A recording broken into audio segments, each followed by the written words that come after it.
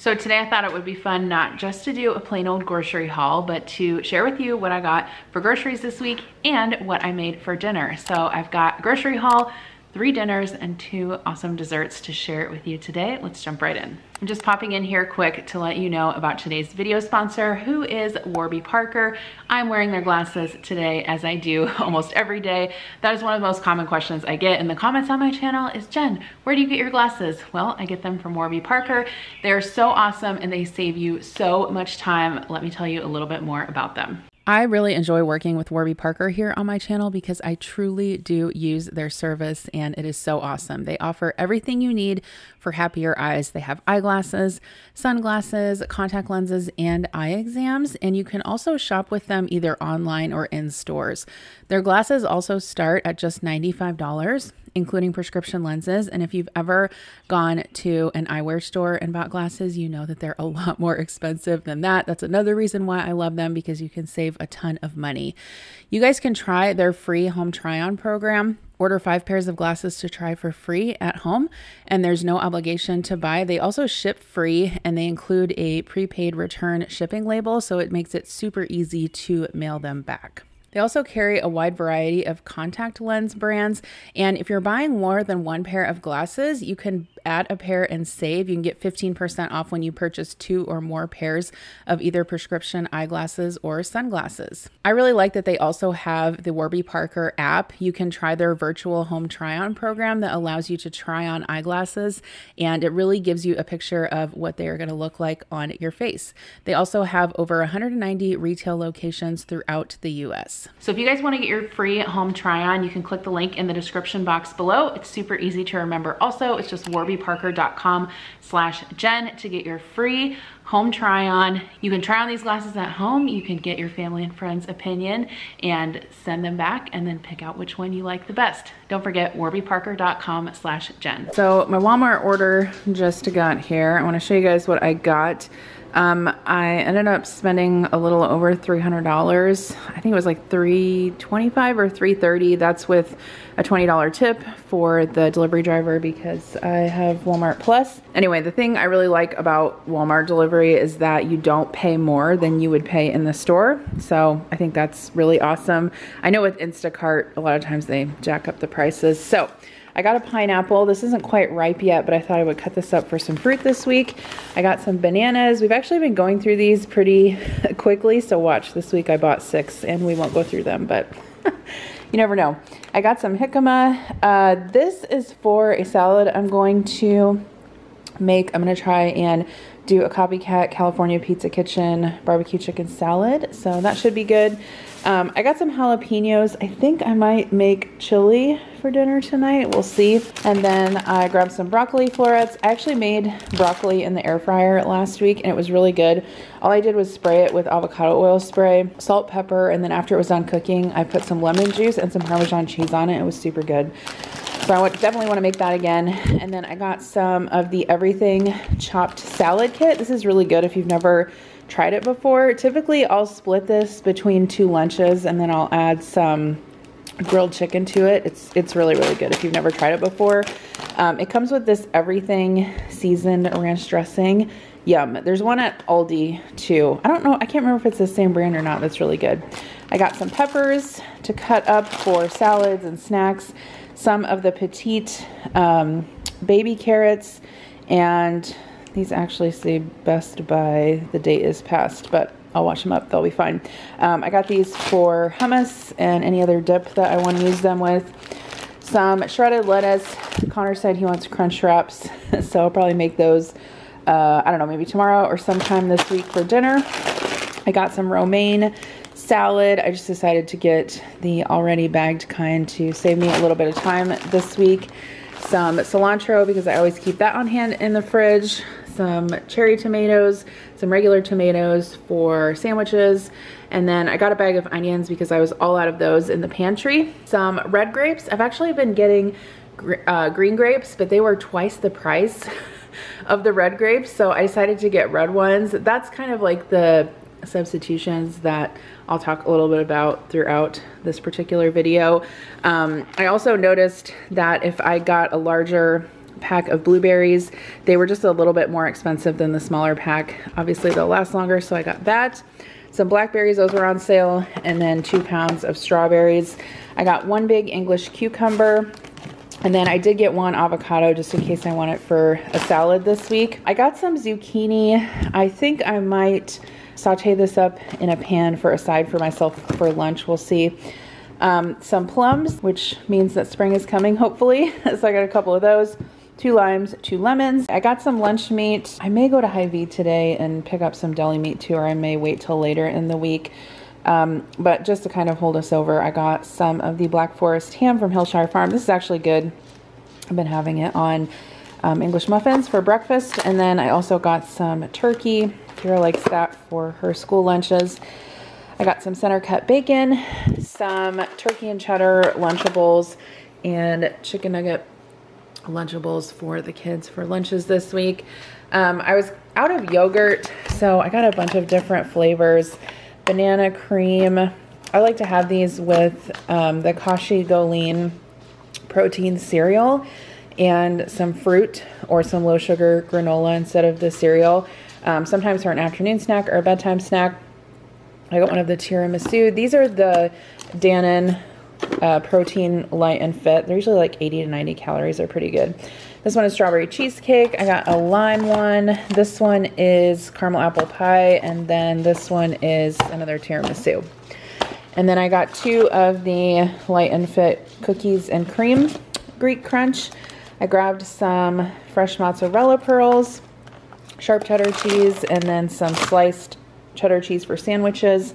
I got 1 package of the Colby and Monterey Jack cheese, snacking cheese for Connor, regular sharp cheddar cheese for Kira, and then I got some of these turkey breakfast sausage patties. These are really good if you've never tried them before. I also like having them for breakfast. Only 110 calories and 10 grams of protein. I got some more eggs. This was an IBOTTA rebate. I actually did go on my IBOTTA app and look and see what was on rebate this week, and I tried to pick up some of that stuff just so I could get a little bit more savings. But this is new. It's Cinnamon Toast Crunch Creamy Spread. I did try a little bit of it. It does taste pretty much like Cinnamon Toast Crunch, so I'm sure the kids will enjoy this on their waffles or toast. I got some evaporated milk. I like to keep one of these in the pantry because there are a couple recipes that I use it for every once in a while. Some pasta sauce. I like to keep some of that in the pantry as well. And then the Dannon Light and Fit protein drinks, the strawberry banana yogurt. Connor really likes those. Another reason why I kind of wanted to stock up on a little bit more yogurt is because Connor has been having smoothies as his after school snack, and I've been having them too in the afternoons once in a while also. So I always try to put protein yogurt in the smoothie for a little bit of extra protein. I got some more milk. So I got 2 of the Fairlife 2%, 1 of the Fairlife chocolate milk, some more half and half for coffee. And then I saw these tostada shells. I've never tried this brand before. I like that they're only 50 calories each, so I can use them for a quick lunch. Or also I got the big, you know, burrito style tortillas so we can make the Crunchwrap Supremes. So I'll probably make those sometime this week. I don't know if I was watching Instagram or what, but this lady was making a salad and she had these salad toppers from Kroger. And I was like, I've never had those before, but I've seen them. And so I got these. They are the McCormick brand, 1 1/3 tablespoons for 30 calories. So I don't know. I just thought they'd be a fun, different take on croutons. And then when I searched salad topper, I also saw this, which I've never even seen this at Walmart before. It's a Mediterranean style salad topper. It's got almonds, chickpeas, lentils, dried feta. I don't know. That sounds good. So I'll have to show you guys how I use that. I got some sour cream. We're running low on that. Some cottage cheese. I got the 2% AE dairy. I can't get the good kosher at Walmart. I have to go to Hy-Vee to get that.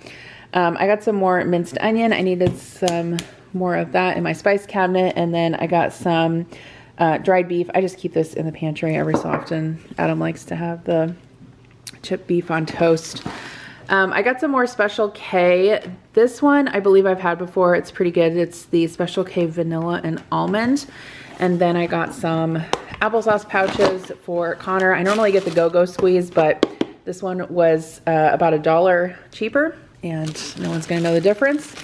I actually ordered the regular, like plain, 0 carb tortillas, but they didn't have them, so they substituted the sun-dried tomato basil. I don't know what I'm gonna use them for. I'll try them. I guess I could make little mini pizzas on them, but I've tried the plain ones before and they're really good. They're only 25 calories per tortilla, which is kind of crazy. It's like, how do they do that? I don't know. It's kind of scary when you think about it. Don't think about it. Just eat just eat the less calories and don't question. I'm just kidding. Okay, so I got Sara Lee Artisanal bread, Sara Lee honey wheat bread for sandwiches and whatever this week. And then I also got some of the blueberry English muffins. I was actually looking for the protein English muffins, but my Walmart doesn't have those, so I got these instead. I thought they'd be good with maybe a little bit of cream cheese. I got some of the spinach wraps. Kira likes to have these for her lunches. And then they had Lean Cuisines on IBOTTA, like $1 back for each, or $1.50. I don't know, I'll have to let you guys know how much I end up getting back. So I got 2 of the herb roasted chicken, which this one is kind of funny. It's literally only 180 calories for this whole meal. Obviously, I normally have something on the side of it, but that one's pretty good. I don't think I've ever tried the meatloaf one before, but I don't know. We'll see if it's good or not. I'm like the only one that likes meatloaf in my house, so I hardly ever make it. Adam will eat it. It's just not his favorite. Frozen fruit. So I haven't purchased this in a while, but like I said, we've been having more smoothies. So I got one of the mixed fruit, pineapple, strawberries, peaches, and mango, and then one of the berry medley. I got some breakfast sandwiches for Adam. I just have those always on hand in the freezer for him to heat up before he goes to work. Some Capri Sun, and then we've been all out of diet soda, so I got some Diet Dr. Pepper, 7-Up, and the sparkling water cherry limeade. I got some honey breast chicken tenders, some popcorn shrimp, both kids like those, some fries, and then we were all out of laundry detergent, so I decided to get Gain this time because it was cheaper than Tide, and it also had an IBOTTA rebate. I got some greenies for the dogs. If you guys have a recommendation on where to buy greenies the cheapest, I don't know. I was kind of trying to price it last night on Amazon versus Walmart. I need to look on Chewy. I think they do work really well for our dogs, and in fact, we've been giving them to Murphy for a long time, and every time we take him to the vet, they're like, his teeth are perfect. So I kind of feel like they're a good investment, but they are a little bit pricey, and obviously I have 2 dogs, so I need 2 a day. So I don't know if Amazon, like Subscribe and Save, would be the best place to get them, but if you guys have thoughts on that, let me know. I was also thinking about maybe trying some of the other off-brands. I know like Costco has an off-brand, which I have tried those before on and off, so let me know about that. And then I also got some of the Good and Fun triple flavor kebabs. So that's everything I got from the store. I'm gonna put this stuff away. So it's Sunday, and tonight we are gonna make chili in the Instant Pot and some cornbread. So I've got my Instant Pot here, and I'm gonna go ahead and chop up 1 onion, 1 jalapeno, and then I'm gonna share with you guys the recipe I used for cornbread. It's from lacremedelacreme.com. It's the best homemade cornbread recipe I've ever found. I put my onions and my jalapeno in my Instant Pot with a little bit of olive oil, and I've got this on the saute function. So this is my 8-quart Instant Pot. I like to use this one when I make chili just to make sure that I don't overfill it. So I thawed out 2 pounds of ground beef, or defrosted it rather, in the microwave. So I'm just gonna add that. Now, if you like to have more stuff in your chili, you can add a chopped green bell pepper. You can add more onion. I'm gonna add some garlic paste to this, but when I'm making it, especially for my kids, I just like to keep it simple. And mainly the reason why I added the jalapeno is just for a little bit of spice. Now, I'm gonna add a can of Rotel to this, so I took the seeds out of the jalapeno, but you know, depending on how spicy you like things, you can obviously adjust that. I've got some of this garlic paste in the fridge, so I'm gonna go ahead and add that, maybe, I don't know, a couple teaspoons. And then salt and pepper. The ground beef is done. I've got a big can of Rotel. I'm gonna go ahead and add that. I normally wouldn't add a big can, but that's all I have on hand. And then I have a big can of chili beans. I'm gonna add those. And then I've got some tomato sauce. Okay, and then I like to add water. Some people like their chili more like a stew. I mean, I like it thick, but I still like it to be more like soupy. And obviously this will cook down as well. Actually might add, I have some tomato paste. And just to make sure it's not too watery, I'm gonna add about half of this jar of tomato paste. So whenever I make chili, I basically am just using up all the cans of beans and tomatoes that I have in my pantry, so feel free to substitute. I've got chili powder here. You always need more chili powder than you think you'll need when you're making a huge batch like this.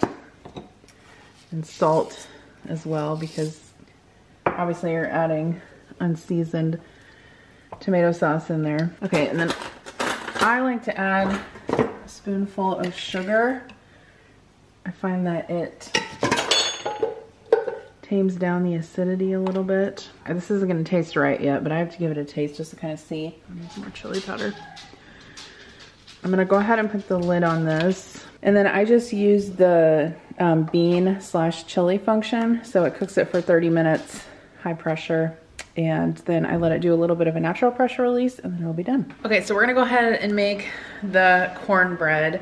I have 3 eggs and I'm just gonna go ahead and beat those up, and then I'll add 1 1/4 cups of milk, half a cup of melted butter, some oil, and then stir in the dry ingredients. So I'm using half monk fruit sweetener and half regular sugar just because I wanna cut down on the carbs and the calories, but you can use all sugar or whatever you want. 2 cups of flour, 1 cup of cornmeal, and then salt and baking powder. And I've got a baking pan here.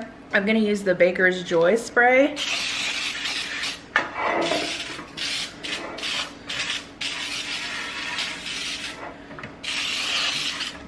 This is great for baked goods because it's got flour in it, so it really helps the cornbread not stick to the pan.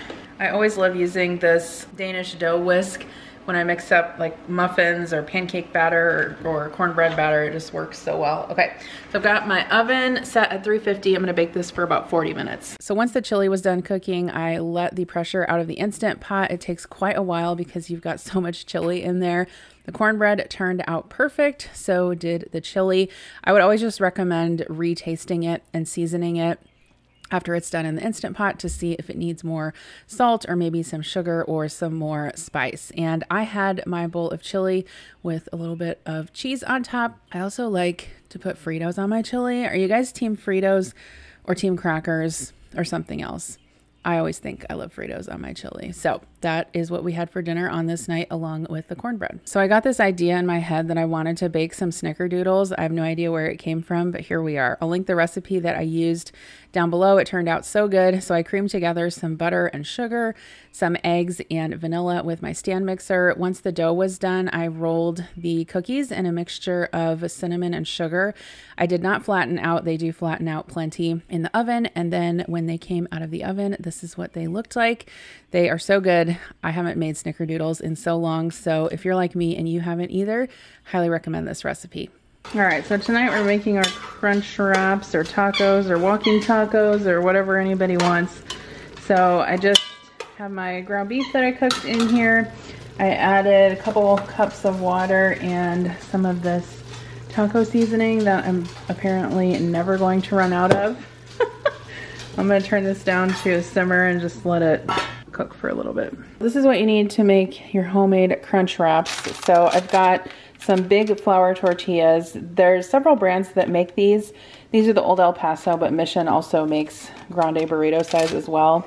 I've got some shredded lettuce, shredded cheese, some tomatoes that I chopped up, some of the nacho jalapeno paste. This is my favorite nacho cheese sauce, and it's pretty low in calories. And then I've got some sour cream, and you can use tortilla chips if you want, but I just got these tostadas shells. They're the Old El Paso brand, and then you can just bake them off in the oven to crisp them up. So here's how you put together your crunch wrap. Put a little bit of beef on, some nacho cheese, a tostada, sour cream, lettuce, tomato, and then you gotta put a little bit of cheese on the top so that when you seal it up, that part will melt and seal up the tortilla. So then you just fold it in like a dang origami taco. And then you put it face down, or like seam side down in the skillet.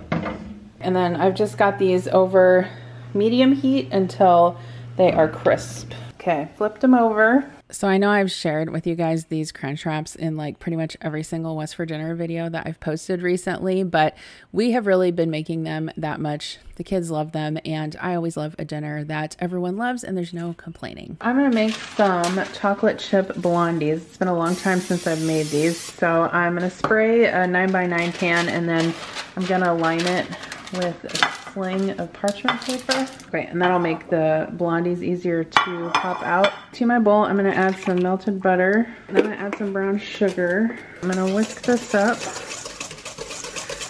I'll link this recipe down below. It specifically says you don't have to use a mixer for it. I'm gonna add 2 eggs, some vanilla, give that a whisk.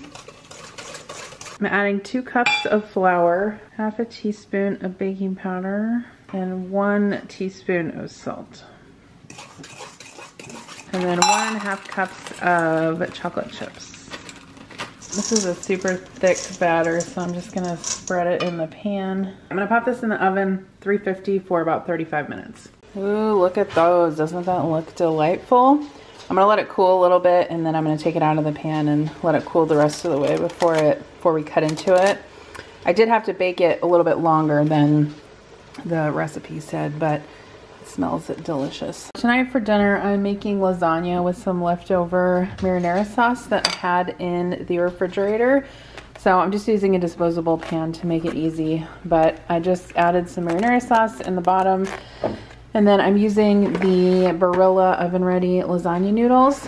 So I layered those in there. I did have to break them off a little bit so they'd fit in this little pan. And then I mixed up some ricotta mixture. So this is just part skim ricotta and an egg, some Parmesan cheese, some cottage cheese. I put Italian seasoning in there and some pepper. So I'm gonna go ahead and cover this with foil and put it into the oven. And then I also made a chicken Alfredo bake. So this is leftover pasta, leftover Alfredo sauce, and then I just shredded up some rotisserie chicken. I'm gonna cover obviously both of these up so they don't dry out. So you can see here that as long as you let the lasagna sit in the pan for about 20 minutes after you take it out of the oven, it will set and it won't run all over your plate. And if you've tried to make lasagna before and you failed, try again. It's one of those dishes that takes a while to perfect. I was gonna make a salad, but I don't know, I still might make one for myself, but for everybody else, I just cut up a bunch of fruit and veggies. So we've got strawberries, grapes, blackberries, peppers, cucumbers, and tomatoes. If you guys want to see my last weekend prep video where I wasn't all that productive, click right here on the screen and I'll see you over there.